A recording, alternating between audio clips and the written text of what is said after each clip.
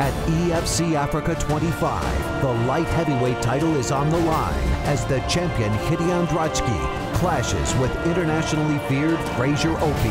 They are Africa's greatest warriors. Gideon the Juggernaut Drotschie! Ek is daar om te wys dat ek die beste is en niemand gaan 'n pad van my af nie. En ek weet dit vir 'n feit dat ek die beste light heavyweight is in Suid-Afrika.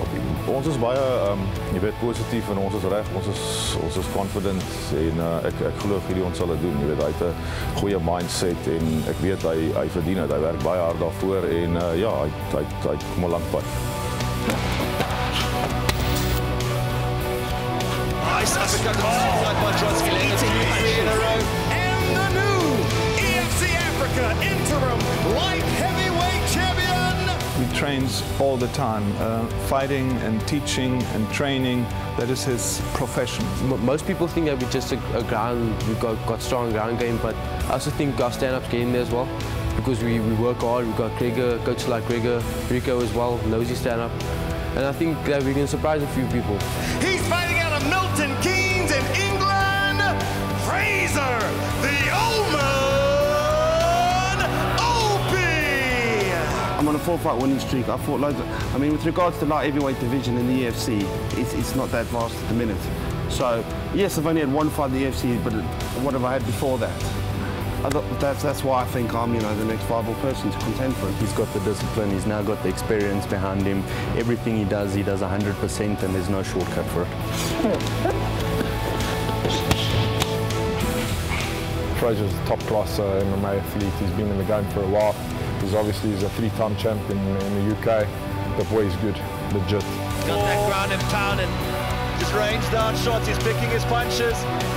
Nowhere to go, Ali. Opie looking to finish. Opie destroys his opponent. Ali in a world of hurt after that onslaught from the Omen. Yeah, there's a lot of pressure on Gideon. He's trying to defend a belt that he never actually got the proper way of beating JP because JP went into retirement. So I think he has to try and prove. En dat is going to be his downfall, trying to prove that he's as good as what he is. Ek dink hy het 'n goeie besluit gemaak om te retire.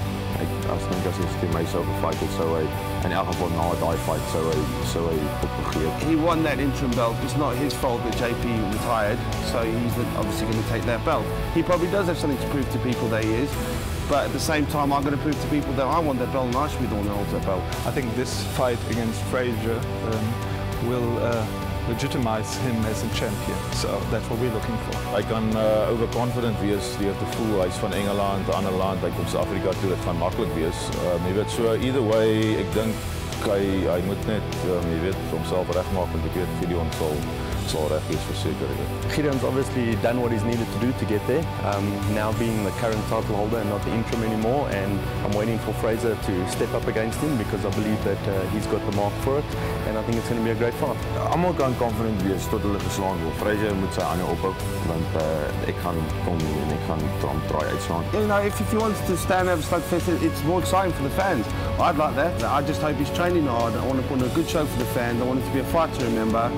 But yeah, he is just looking after my belt. Gideon Drotschie versus Fraser Opie. Thursday, 7 November, Grand West Casino, Cape Town. Tickets and broadcast information at efcafrica.com.